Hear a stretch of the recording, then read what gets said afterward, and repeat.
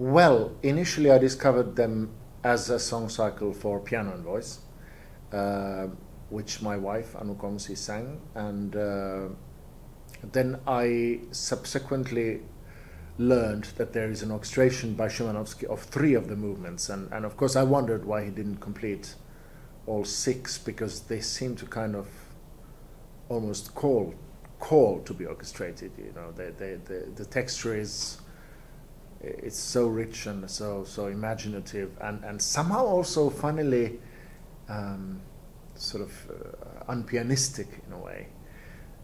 And also knowing Szymanowski's other wonderful cycle for voice and ensemble, Szlopienie, which is a slightly earlier piece, and which I've done quite a lot of times, I thought, well, why not embark on this trip and try and emulate Szymanowski's style by orchestrating the rest of the three Princess songs.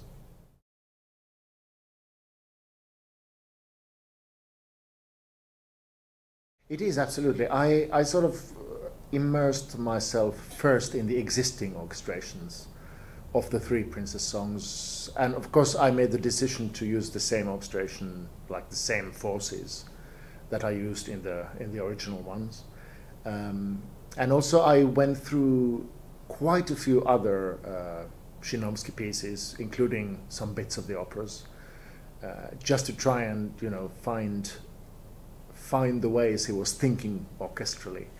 And actually what I found was quite interesting, that there is no standard Szymanowski way of orchestrating, as there is a standard Ravel way, or a standard Debussy way, or a standard Richard Strauss way even.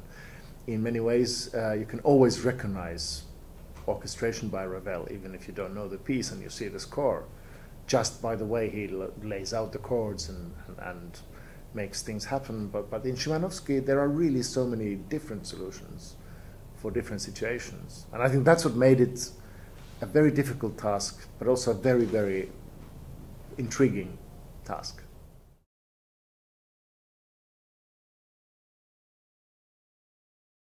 Well, once I then started writing things down on music paper, I felt I had a kind of intuitive approach to it already.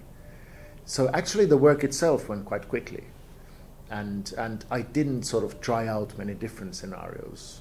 I was quite sure that, you know, this should be a violin solo, this should be an oboe, this should be two trumpets, etc. It felt kind of almost as if there would be no other option.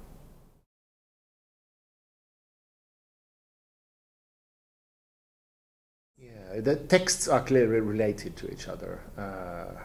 There's always this light and airy, yet quite tragic princess figure that tells about her life and her experiences. It's very much music for a woman to sing, obviously, and I think what makes it really touching is that, you know, if the performer really kind of feels that she's singing out of her own experience, because we all have those experiences, don't we? And in that sense, I think Szymanowski beautifully shows also in his music his understanding of the female psyche, if I may say so, because he assimilates so beautifully to these feelings.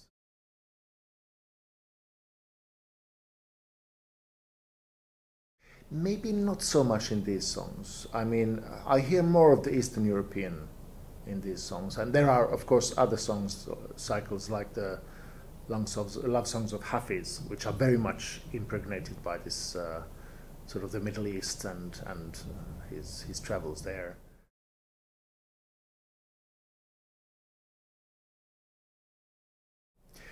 That's interesting, because in the songs that Szymanowski himself orchestrated,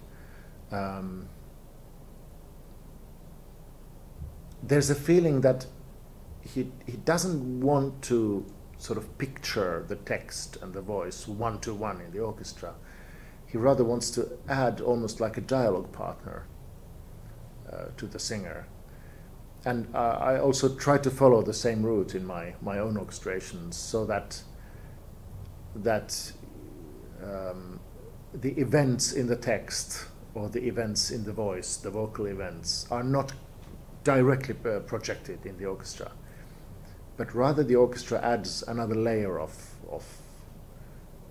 material, which I think makes the overall shape and sound richer.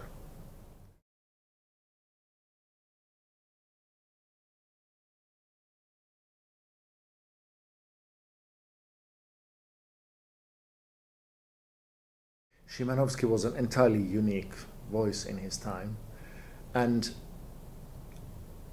I think the fact that he's not as well known as a songwriter as some of the other contemporary people like Mahler, as you said, Bamberg, Schoenberg, Strauss, etc., is due to the fact that his production, Szymanowski's sort of complete oeuvre, has a kind of